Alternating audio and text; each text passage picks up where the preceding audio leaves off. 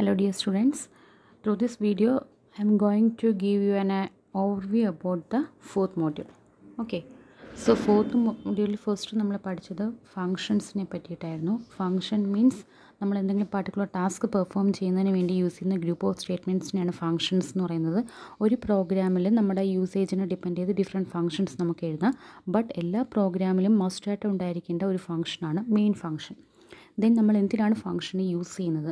നമുക്കൊരു പ്രോഗ്രാമിലുള്ള ഡിഫറെൻറ്റ് ടാസ്കിനെ പല ഫങ്ഷൻസ് ആയിട്ട് യൂസ് ചെയ്ത് കഴിഞ്ഞാൽ അത് പലർക്കായിട്ട് ആ പ്രോഗ്രാം ഡെവലപ്പ് ചെയ്യാം. That means division is possible. Then it should be more readable. Then errors നമുക്ക് കുറച്ചും കൂടെ ഈസി ഡിറ്റക്റ്റ് ചെയ്യാൻ പറ്റും, കോഡ് റീയൂസ് ചെയ്യാൻ പറ്റും, മാനേജബിലിറ്റി ഇമ്പ്രൂവ് ചെയ്യുന്നുണ്ട്, and collaboration also helpful. Then what are the different types of functions? Standard library functions and user defined functions. Standard library functions means നമ്മുടെ ആ പ്രോഗ്രാമിംഗ് ലാംഗ്വേജിൻ്റെ സോഫ്റ്റ്വെയർ നമ്മൾ ഇൻസ്റ്റാൾ ചെയ്യുമ്പോൾ തന്നെ അതിനകത്ത് നമുക്ക് യൂസ് ചെയ്യാൻ പറ്റുന്ന ഇൻബിൽഡ് ആയിട്ടുള്ള ഫങ്ഷൻസ് ആണ്. ഇൻബിൽഡ് ഫങ്ഷൻസ് മീൻസ് നമുക്കൊരു ഫംഗ്ഷൻ യൂസ് ചെയ്യണമെങ്കിൽ അതിൻ്റെ പേര് മാത്രം ജസ്റ്റ് യൂസ് ചെയ്താൽ മതി. ആ ഫങ്ഷൻസിൻ്റെ ഡീറ്റെയിൽഡ് കോഡെല്ലാം നമ്മളൊരു ഹെഡ് ഓഫ് ഫയലിലായിരിക്കും ഡിഫൈൻ ചെയ്തേക്കുന്നത്. ഫോർ എക്സാമ്പിൾ നമുക്ക് പ്രിൻ്റ് എഫ് സ്കാനഫ് ഒക്കെ പെർഫോം ചെയ്യണമെങ്കിൽ നമുക്ക് ജസ്റ്റ് പ്രിൻ്റ് എഫ് സ്കാനഫ് എന്ന് മാത്രം യൂസ് ചെയ്താൽ മതി. അതിൻ്റെ ഡീറ്റെയിൽഡ് കോഡെല്ലാം stdio.h നമ്മൾ ഡിഫൈൻ ചെയ്തേക്കുന്നത്. സോ എല്ലാ പ്രോഗ്രാമിലും പ്രിൻ്റ് എഫ് സ്കാനഫ് കാണും. ദാറ്റ് മീൻസ് സ്കാനഫ് ഇല്ലെങ്കിലും പ്രിൻ്റ് എഫ് എങ്കിലും കാണും. സോ എല്ലാ പ്രോഗ്രാമിലും മസ്റ്റായിട്ട് ഉണ്ടായിരിക്കുന്ന head of ഫയലാണ് stdio.h. Okay, then user defined functions. User defined functions means user based on his need develop ചെയ്യുന്ന functions ആണ് user defined functions. User defined functions and advantages എന്ന് പറഞ്ഞാൽ easy to understand, maintain and debug, reusable codes and larger program can be divided among many programmers. Then what are the different parts of a user defined function? ഒരു user defined function അകത്തുള്ള 3 parts ആണ് function prototype or declaration, function definition, function call. function definition എന്ന് പറയുമ്പോൾ നമ്മുടെ function എന്താണെന്നുള്ള detailed code എല്ലാം ഉള്ളതാണ് function definition of a function. Then function call എന്ന് പറഞ്ഞാൽ നമ്മളൊരു പ്രോഗ്രാമിൽ മെയിൻ ഫംഗ്ഷൻ അല്ലാതെ വേറെ എന്തൊക്കെ ഫങ്ഷൻസ് യൂസ് ചെയ്താലും ആ സബ് ഫങ്ഷൻസിനെ എല്ലാം നമുക്ക് മെയിൻ ഫംഗ്ഷനിൽ ഇൻസൈഡിലൂടെ മാത്രമേ നമുക്ക് ആക്റ്റീവ് ചെയ്യാൻ പറ്റൂ. അപ്പോൾ മെയിൻ ഫംഗ്ഷനിൽ നിന്ന് സബ് ഫംഗ്ഷനെ ആക്ടിവേറ്റ് ചെയ്യണമെങ്കിൽ we have to call that function. അതിനെയാണ് നമ്മൾ ഫംഗ്ഷൻ കോൾ എന്ന് പറയുന്നത്. ഈ next function declaration of prototype. Function declaration of prototype means നമ്മളൊരു ഫംഗ്ഷൻ മെയിൻ പ്രോഗ്രാമിൽ നമ്മളൊരു ഫംഗ്ഷൻ നമ്മൾ പ്രോഗ്രാമിൽ ഫംഗ്ഷൻ എഴുതുമ്പോൾ നമുക്ക് 2 ലൊക്കേഷനിൽ എഴുതാം. ഒന്നുകിൽ നമുക്ക് മെയിൻ ഫംഗ്ഷന് മുമ്പ് ഫംഗ്ഷൻസിനെ എഴുതാം, ഫംഗ്ഷൻ ഡെഫിനേഷൻ എഴുതാം, അല്ലെങ്കിൽ മെയിൻ ഫംഗ്ഷന് ഫോളോയിങ് ആയിട്ട് ഫംഗ്ഷൻ ഡെഫിനേഷൻ എഴുതാം. ഓക്കെ, അപ്പോൾ മെയിൻ ഫംഗ്ഷന് മുമ്പാണ് നമ്മൾ സബ് ഫംഗ്ഷനെ ഡിഫൈൻ ചെയ്യുന്നതെങ്കിൽ there is not required function ഡിക്ലറേഷൻ്റെ ആവശ്യമില്ല. ബട്ട് മെയിൻ ഫംഗ്ഷനെ ഫോളോയിങ് ആയിട്ടാണ് നമ്മൾ ഫംഗ്ഷനെ ഡിഫൈൻ ചെയ്യുന്നതെങ്കിൽ മെയിൻ ഫംഗ്ഷന് മുമ്പായിട്ട് നമ്മൾ ഫംഗ്ഷനെ ഡിക്ലെയർ ചെയ്യണം. ഇനി എന്താണ് function declaration? Function declaration is nothing. ഫംഗ്ഷൻ്റെ name കാണും, ഫംഗ്ഷൻ്റെ റിട്ടേൺ ടൈപ്പ് കാണും, ഫംഗ്ഷനകത്തുള്ള പാരാമീറ്റേഴ്സ് കാണും. ഫംഗ്ഷനകത്തുള്ള പാരാമീറ്റേഴ്സ് എന്ന് പറയുമ്പോഴത്തേക്ക് നമ്മൾ ഫംഗ്ഷനകത്ത് യൂസ് ചെയ്യുന്ന വാല്യൂസ് സ്റ്റോർ ചെയ്യുന്ന വേരിയബിൾസിനെയൊക്കെയാണ് നമ്മൾ പാരാമീറ്റേഴ്സ് എന്ന് പറയുന്നത്.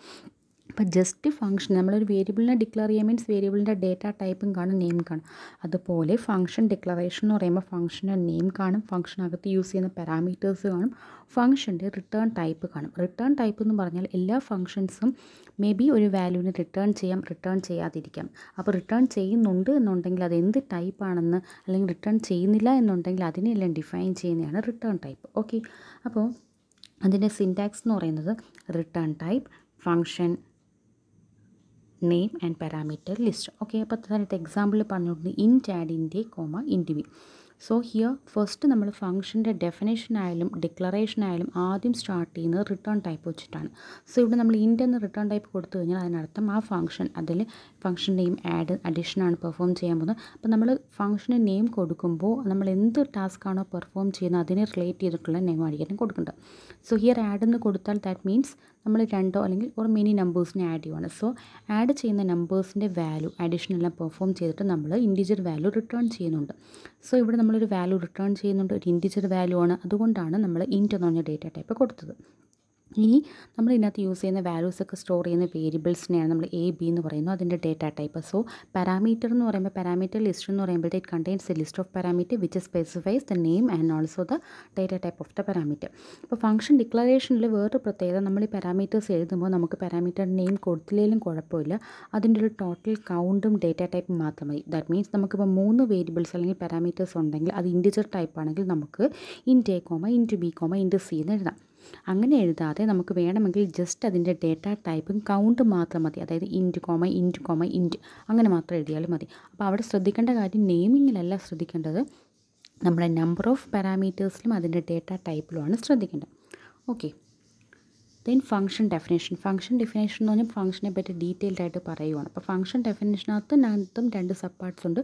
ഫസ്റ്റ് ഒരു ഫംഗ്ഷൻ്റെ ഹെഡർ കാണും, അതിനെ ഫോളോ ചെയ്തൊരു ഫംഗ്ഷൻ്റെ ബോഡി കാണും. ഇതാണ് ഇതിൻ്റെ സിൻടാക്സ്. അപ്പോൾ ഇതിനകത്ത് ഫംഗ്ഷൻ ഹെഡർ എന്ന് പറയുന്നത് ഈ പാർട്ടും ദെൻ ഫംഗ്ഷൻ ബോഡി എന്ന് പറയുന്നത് ഈ പാർട്ടും. ഫംഗ്ഷൻ ബോഡി എന്ന് പറഞ്ഞാൽ ഒന്നുമില്ല, നമ്മൾ ആ ഫംഗ്ഷൻ യൂസ് ചെയ്യാൻ വേണ്ടി എഴുതുന്ന കോഡിനെയാണ് ഫംഗ്ഷൻ ബോഡി എന്ന് പറയുന്നത്. ഫംഗ്ഷൻ ഹെഡർ എന്ന് പറയുന്നത് നമ്മുടെ പ്രോട്ടോടൈപ്പിൻ്റെ ഒരു പാർട്ടാണ്. അത് നമ്മൾ പ്രോട്ടോടൈപ്പിൽ കൊടുത്തത് ഫംഗ്ഷൻ്റെ നെയിം റിട്ടേൺ ടൈപ്പ് ആർഗ്യുമെൻറ്റ്സ് ആണ്. അത് തന്നെയാണ് നമ്മൾ ഫംഗ്ഷൻ്റെ റിട്ടേൺ ടൈപ്പിലും കൊടുക്കുന്നത്, ഫംഗ്ഷൻ്റെ ഹെഡറിലും കൊടുക്കുന്നത്.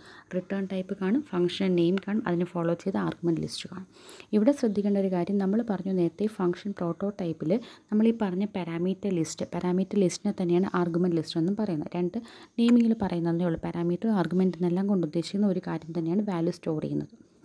മെയിൻലി നമ്മൾ ആർഗ്യുമെൻറ്റ് എന്നുകൊണ്ട് ഉദ്ദേശിക്കുന്ന വാല്യൂ നമുക്ക് എവിടെ നിന്നെങ്കിലും കിട്ടുന്നത് സ്റ്റോർ ചെയ്യുന്നത്. ഓക്കെ, അപ്പോൾ ഈ ആർഗ്യുമെൻറ്റ് ലിസ്റ്റ് നമ്മൾ ഫംഗ്ഷൻ പ്രോട്ടോടൈപ്പിൽ എഴുതിയപ്പോൾ ഞാൻ പറഞ്ഞത് 3 ആർഗ്യുമെൻറ്റ്സ് ഉണ്ടെങ്കിൽ ജസ്റ്റ് ഇൻറ്റ് എന്ന് എഴുതിയാലും മതി, അല്ലെങ്കിൽ നമുക്ക് ഇൻറ്റ് A comma B comma C എന്ന് എഴുതാം. ഇൻറ്റ് A comma ഇൻറ്റ് B comma ഇൻറ്റ് C.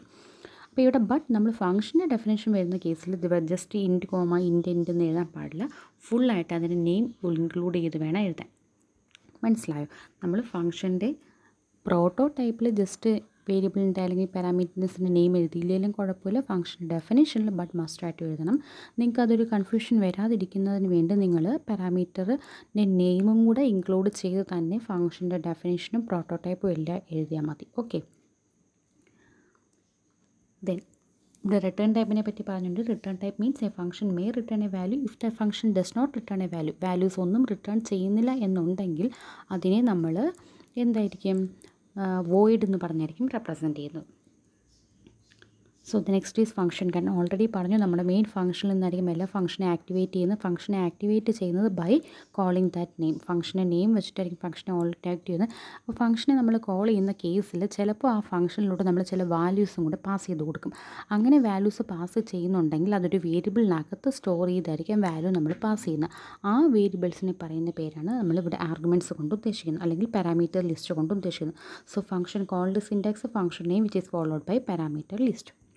This is an example. Here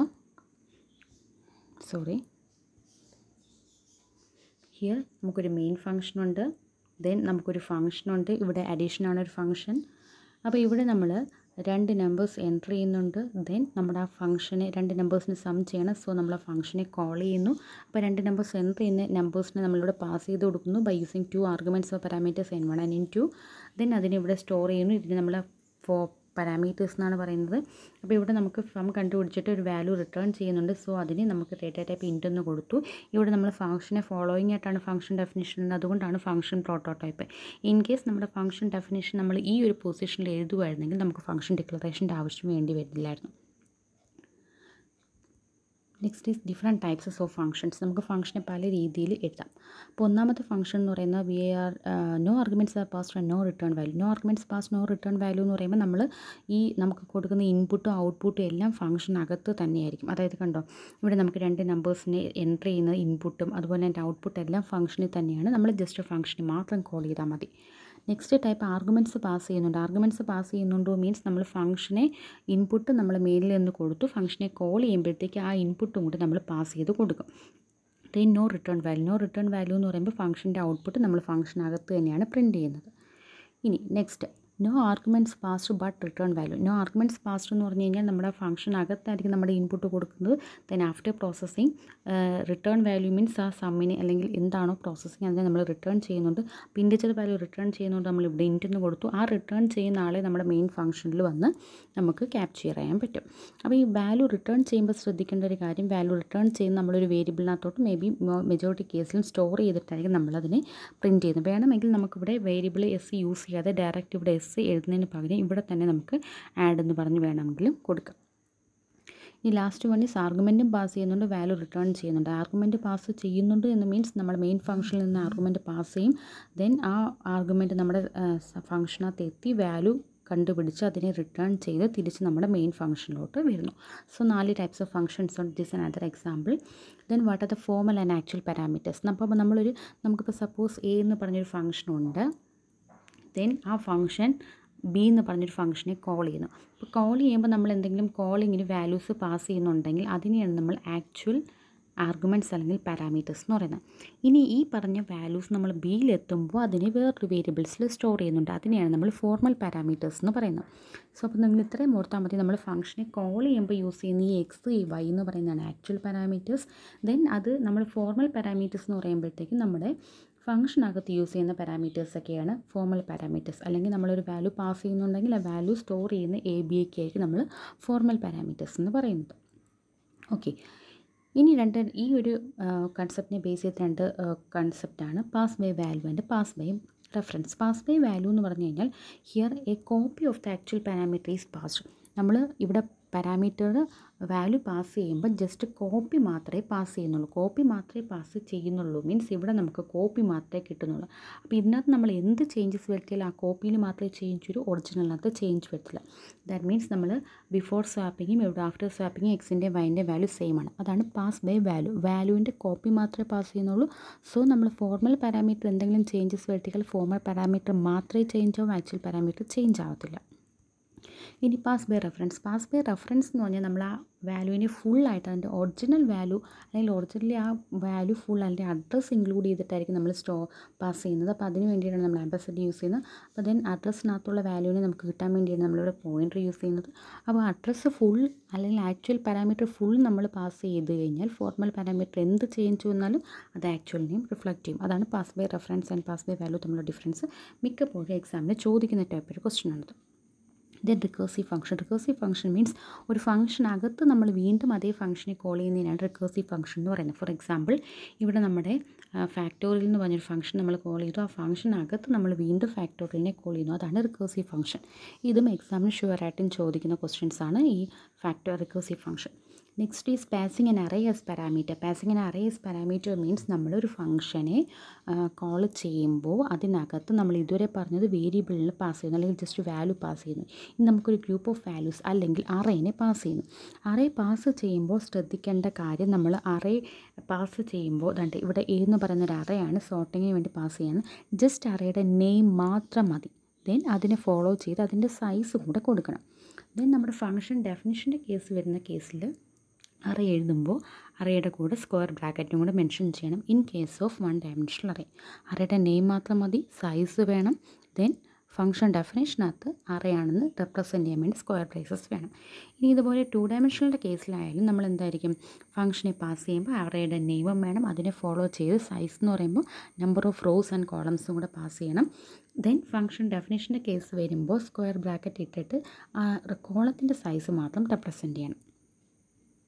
then ഈ സ്ട്രക്ചർ എന്ന് പറയുന്നത് നമ്മൾ different types of data types different data ടൈപ്സിനെ എല്ലാം കൂടെ നമ്മളൊരു സിംഗിൾ യൂണിറ്റ് ആയിട്ട് കമ്പൈൻ ചെയ്ത് ദെൻ ഒരു ന്യൂ ഡേറ്റ ടൈപ്പ് ക്രിയേറ്റ് ചെയ്യുന്നു. സോ ഹിയർ നമുക്ക് 3 ഡേറ്റ ടൈപ്സ് ഉണ്ട്. Name, age, address. ഇത് 3 ഡിഫറെൻറ്റ് ഡേറ്റ ടൈപ്സാണ്. അത് ക്യാരക്ടറും ഉണ്ട്, ഇൻഡിജർ ടൈപ്പും ഉണ്ട്. അതിനെല്ലാം കൂടെ കമ്പൈൻ ചെയ്ത് ഒരു സിംഗിൾ യൂണിറ്റ് ആക്കുന്നു. ദെൻ ഒരു ന്യൂ ഡേറ്റ സ്ട്രക്ചർ യൂസറായിട്ട് ക്രിയേറ്റ് ചെയ്യുന്നു.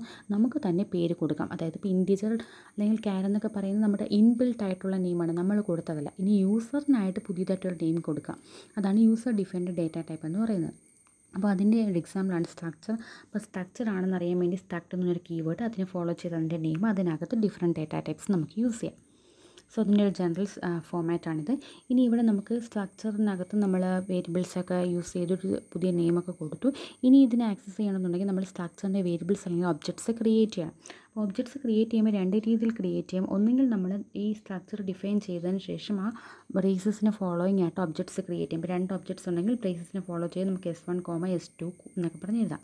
അല്ലെങ്കിൽ നമ്മുടെ മെയിൻ ഫംഗ്ഷനകത്ത് നമ്മുടെ സ്ട്രക്ചർ, ഇപ്പോൾ സ്ട്രക്ചറിൻ്റെ പേര് എംപ്ലോയി എന്നാണെങ്കിൽ സ്ട്രക്ചർ എംപ്ലോയി ദെൻ ഫോളോയിങ്, അല്ലെങ്കിൽ സ്ട്രക്ചർ സ്റ്റുഡൻ്റ് ആണെങ്കിൽ structure student following S1, S2 എന്ന് എഴുതാം. അത് മെയിൻ ഫംഗ്ഷനകത്തും ക്രിയേറ്റ് ചെയ്യാം, നമ്മുടെ സ്ട്രക്ചർ ഡിഫൈൻ ചെയ്യുന്നതിൻ്റെ കൂടെ വേണമെങ്കിൽ നമുക്ക് ക്രിയേറ്റ് ചെയ്യാം.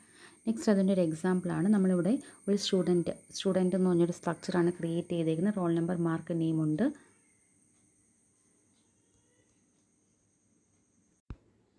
സോ ഇവിടെ നമ്മൾ രണ്ട് സ്റ്റുഡൻറ്റിൻ്റെ സ്ട്രക്ചർ ക്രിയേറ്റ് ചെയ്യാൻ രണ്ട് ഒബ്ജക്റ്റാണ് ക്രിയേറ്റ് ചെയ്തിട്ടുള്ളത്, S1, S2. ദെൻ അതിൻ്റെ ഡീറ്റെയിൽസ് എൻ്റർ ചെയ്യും. അപ്പോൾ ഡീറ്റെയിൽസ് എൻ്റർ ചെയ്യുമ്പോൾ ഇപ്പോൾ ശ്രദ്ധിക്കേണ്ട ഒരു കാര്യം, നമ്മൾ സാധാരണ നമ്മൾ വാല്യൂസ് എൻ്റർ ചെയ്യുമ്പോൾ നെയിം ആണെങ്കിൽ ജസ്റ്റ് നെയിം എന്ന് മാത്രമേ കൊടുക്കത്തുള്ളൂ. ഇവിടെ ആകുമ്പോഴത്തേക്ക് S1 dot name, S1 dot roll number എന്നുള്ള രീതിയിൽ കൊടുക്കണം. ഓക്കെ. അപ്പം then next is array of structures. Array of structures means നമ്മളിവിടെ സ്ട്രക്ചേഴ്സിനെ തന്നെ ക്രിയേറ്റ് ചെയ്യുമ്പോൾ നമുക്കിപ്പോൾ ഒരുപാട് സ്റ്റുഡൻസ് ഉണ്ടെങ്കിൽ 100 സ്റ്റുഡൻസ് ഉണ്ടെങ്കിൽ S1 to S100 ഒരു ഒബ്ജക്റ്റ് ക്രിയേറ്റ് ചെയ്യാതെ S എന്ന് പറഞ്ഞിട്ട് അറേ ആയിട്ട് ക്രിയേറ്റ് ചെയ്യും. ദെൻ ബ്രാക്കറ്റിൽ 100 എന്ന് പറഞ്ഞ് കൊടുക്കും. അങ്ങനെ വരുമ്പോൾ ശ്രദ്ധിക്കേണ്ട കാര്യം, നമ്മൾക്കിവിടെ മൾട്ടിപ്പിൾ സ്റ്റുഡൻസിൻ്റെ ഡീറ്റെയിൽസ് എൻ്റർ ചെയ്യണമെന്നുണ്ടെങ്കിൽ അത് ഫോർ ലൂപ്പിനകത്ത് വേണം നമ്മൾ ഈ ഡീറ്റെയിൽസ് എൻ്റർ ചെയ്യുന്ന കോഡ് എഴുതാൻ വേണ്ടിയിട്ട്. കണ്ടോ, ഫോർ ലൂപ്പിനകത്ത് വേണം ഡീറ്റെയിൽസ് എൻ്റർ ചെയ്യണം. പിന്നെ ഇവിടെ ശ്രദ്ധിക്കേണ്ട ഒരു അറേ യൂസ് ചെയ്യുമ്പോഴത്തേക്ക് നമുക്കിപ്പോൾ ആദ്യം S1 നെയിം എന്നൊക്കെ പറയുമ്പോൾ S of I എന്ന് പറഞ്ഞ് ആ അറേയുടെ ഫോമാറ്റിൽ വേണം എഴുതാൻ. Then next is union. Union സ്ട്രക്ചറുമായിട്ട് similar ആണ്. യൂണിയൻ സ്ട്രക്ചറും തമ്മിലുള്ള മെയിൻ ഡിഫറൻസ് നമ്മൾ കീവേഡ് യൂണിയൻ എന്ന് പറഞ്ഞായിരിക്കും യൂസ് ചെയ്യുന്നത്. ദെൻ മെയിൻ ഒരു ഡിഫറൻസ്, ഈ ഡിഫറൻസ് എപ്പോഴും ചോദിക്കുന്നതാണ്. മെയിൻ ഡിഫറൻസ് എന്ന് പറയുന്നത്, നമ്മൾ യൂണിയൻ്റെ കേസിലാണെന്നുണ്ടെങ്കിൽ നമ്മൾ അതിൻ്റെ സൈസ് എന്ന് പറയുന്നത്, സ്ട്രക്ചറിൻ്റെ കേസിലുള്ള സൈസ് എന്ന് പറയുന്നത് നമുക്ക് ഉള്ള എലമെൻസിൻ്റെ എല്ലാത്തിൻ്റെയും കൂടെ സൈസ് ആയിരിക്കും. ദെൻ യൂണിയൻ്റെ കേസിലാണെങ്കിൽ ലാർജസ്റ്റ് മെമ്പർ ഏതാണോ അതിൻ്റെ ആയിരിക്കും സൈസ്. അതിനെ റെപ്രസെൻറ്റ് ചെയ്യുന്ന എക്സാമ്പിളുണ്ട്, അത് ഡീറ്റെയിൽഡ് എക്സ്പ്ലനേഷൻ വീഡിയോയിലുണ്ട്, നോക്കിയാൽ മതി. ദെൻ ലാസ്റ്റ് ടോപ്പിക് ഈ storage class, scope and life time of A variable. Storage class means നമുക്ക് ഡിഫറെൻറ്റ് സ്റ്റോറേജ് ക്ലാസ്സസ് ഉണ്ട്. നമ്മൾ യൂസ് ചെയ്യുന്ന വേരിയബിൾസ് എല്ലാം ഈ 4 സ്റ്റോറേജ് ക്ലാസ്സസിൽ വരുന്നതാണ്. സ്കോപ്പ് എന്ന് പറഞ്ഞു കഴിഞ്ഞാൽ നമ്മളൊരു പ്രോഗ്രാമിൽ ഒരു വേരിയബിൾ ഡിക്ലെയർ ചെയ്ത് കഴിഞ്ഞാൽ ആ പ്രോഗ്രാമിൻ്റെ ഏതൊക്കെ പാർട്ടിലാണ് അതിൻ്റെ വിസിബിലിറ്റിനെയാണ് സ്കോപ്പ് എന്ന് പറയുന്നത്. ദെൻ ലൈഫ് ടൈം എന്ന് പറയുമ്പോൾ എത്ര നേരം പ്രോഗ്രാമിൽ നമ്മളൊരു വേരിയബിൾ യൂസ് ചെയ്യുന്നത്, അത് മെമ്മറിയിൽ എത്ര നേരം അത് റീറ്റെയിൻ ചെയ്യുന്നുണ്ട്, അതിനെയാണ് എക്സിസ്റ്റ് ചെയ്യുന്നുണ്ട്, അതിനെയാണ് നമ്മൾ ലൈഫ് ടൈം എന്ന് പറയുന്നത്. So 4 storage ക്ലാസ്സുണ്ട്: automatic, external, global, static and register. Automatic variables എന്ന് പറയുന്നത് നമ്മൾ ഫംഗ്ഷനകത്തൊരു വേരിയബിൾ യൂസ് ചെയ്ത് കഴിഞ്ഞാൽ ഫംഗ്ഷനകത്ത് മാത്രമേ അതിൻ്റെ യൂസേജ് വരത്തുള്ളൂ. അതിനെയാണ് നമ്മൾ ഓട്ടോമാറ്റിക് വേരിയബിൾസ് എന്ന് പറയുന്നത്. അപ്പോൾ ഒരു വേരിയബിൾ ഓട്ടോമാറ്റിക് ആണെന്ന് അറിയുന്നത് നമുക്ക് വേണമെങ്കിൽ ഓട്ടോ എന്ന് പറഞ്ഞ കീവേഡ് കൊടുക്കാം, അല്ലെങ്കിൽ നമ്മൾ ജസ്റ്റ് റെപ്രസെൻറ്റ് ചെയ്യുന്ന വേരിയബിളെല്ലാം ഓട്ടോമാറ്റിക് വേരിയബിൾ ആയിരിക്കും. അപ്പോൾ ഈ ഓട്ടോമാറ്റിക് വേരിയബിളിൻ്റെ പ്രത്യേകം നമുക്കുള്ളൊരു ഫംഗ്ഷനകത്ത് അതിനെ റെപ്രസെൻറ്റ് ചെയ്താൽ ഫംഗ്ഷനകത്ത് മാത്രമേ യൂസ് ചെയ്യാൻ പറ്റൂ. ഫംഗ്ഷൻ്റെ യൂസേജ് കഴിയുമ്പോൾ അത് ഓട്ടോമാറ്റിക്കലി ടെർമിനേറ്റ് ആവും. Hence it gets the name automatic. So here in the example നമ്മൾ മാക്സ് എന്ന് പറഞ്ഞൊരു വേരിയബിൾ യൂസ് ചെയ്തിട്ടുണ്ട്. അപ്പോൾ അതല്ല ആ ഫംഗ്ഷനകത്ത് മാത്രമേ നമുക്ക് യൂസ് ചെയ്യാൻ പറ്റത്തുള്ളൂ. ദെൻ എക്സ്റ്റേണൽ വേരിയബിൾ എന്ന് പറഞ്ഞാൽ ഒരു വേരിയബിൾ നമ്മളൊരു പ്രോഗ്രാമിൽ ഡിക്ലെയർ ചെയ്ത് കഴിഞ്ഞാൽ ആ പ്രോഗ്രാമിനകത്ത് എത്ര ഫയൽസ് ഉണ്ട് ആ ഫയൽസിനകത്തെല്ലാം നമുക്കതിനെ യൂസ് ചെയ്യാനായിട്ട് പറ്റും. അതാണ് എക്സ്റ്റേണൽ വേരിയബിൾസ് അല്ലെങ്കിൽ ഗ്ലോബൽ വേരിയബിൾസ്. ദെൻ സ്റ്റാറ്റിക് വേരിയബിളും എക്സ്റ്റേണൽ വേരിയബിളുമായിട്ട് സെയിം ഫംഗ്ഷനിൽ തന്നെ ഒരു പ്രോഗ്രാമിൽ ഒരു ഫയലിൽ ഒരു വേരിയബിൾ നമ്മൾ സ്റ്റാറ്റിക്കായിട്ട് യൂസ് ചെയ്ത് കഴിഞ്ഞാൽ ആ പ്രോഗ്രാമിൽ ആ ഫയലിനകത്ത് ഫുൾ യൂസ് ചെയ്യാം. സോ ഡിഫറൻസ് നിങ്ങൾ മനസ്സിലാക്കണം. നമ്മുടെ ഒരു പ്രോഗ്രാമിൽ ഒരു 3 ഫയൽസ് ഉണ്ട്. അപ്പോൾ നമ്മൾ യൂസ് ചെയ്യുന്ന ഒരു വേരിയബിൾ എക്സ്റ്റേണൽ വേരിയബിൾസ് ആണെങ്കിൽ ഏതെങ്കിലും ഒരു ഫയലിൽ ഡിക്ലെയർ ചെയ്താൽ മതി, ബാക്കി റിമൈനിങ് 2 ഫയൽസിൽ, അതായത് 3 ഫയൽസിലും യൂസ് ചെയ്യാം. സ്റ്റാറ്റിക് വേരിയബിൾ എന്ന് പറഞ്ഞാൽ നമ്മൾ ഏതെങ്കിലും ഒരു ഫയലിൽ ഡിക്ലെയർ ചെയ്ത് കഴിഞ്ഞാൽ ആ ഫയലിൽ ഫുൾ യൂസ് ചെയ്താൽ. ദെൻ ഓട്ടോമാറ്റിക് വേരിയബിൾ എന്ന് പറഞ്ഞാൽ നമ്മളൊരു പ്രോഗ്രാമിൽ ഒരു ഫയലിൽ ഡിക്ലെയർ ചെയ്ത് കഴിഞ്ഞാൽ ആ പ്രോഗ്രാമിൽ ഏതെങ്കിലും ഒരു ഫംഗ്ഷനകത്ത് മാത്രമേ അവർ യൂസ് ചെയ്യാൻ പറ്റൂ, ഫംഗ്ഷന് പുറത്ത് യൂസ് ചെയ്യാൻ പറ്റത്തില്ല. അതായത് ഫയൽ ഫുള്ളായിട്ട് നമുക്ക് യൂസ് ചെയ്യാൻ പറ്റത്തില്ല. Last register variable. Register variable എന്ന് പറഞ്ഞാൽ നമ്മൾ ഒരു പ്രോഗ്രാമിൽ നമ്മളൊരു വേരിയബിൾ യൂസ് ചെയ്യുമ്പോൾ അതിനെ മെമ്മറി സ്റ്റോർ ചെയ്യാതെ രജിസ്റ്ററിനകത്ത് CPU-നകത്തുള്ള രജിസ്റ്ററിനകത്താണ് സ്റ്റോർ ചെയ്യുന്നതെങ്കിൽ അതിനെ നമ്മൾ രജിസ്റ്റർ വേരിയബിൾസ് എന്ന് പറയും. Then scope and life time. Finally ഇതിനെല്ലാം ഈ റെപ്രസെൻറ്റേഷൻ, ഈ ഇൻഫോർമേഷനെല്ലാം നമ്മൾ ടേബിൾ റെപ്രസെൻറ്റ് ചെയ്യുന്നു. ഇതും ഒരു ഷുവർ ക്വസ്റ്റൻ ആണ്, വിത്ത് എക്സാമ്പിൾസ് മിക്ക എക്സാമിനും ചോദിക്കുന്നതാണ്. സോ എക്സാമ്പിൾസ് അതും തന്നെ പഠിക്കണം. So thank you.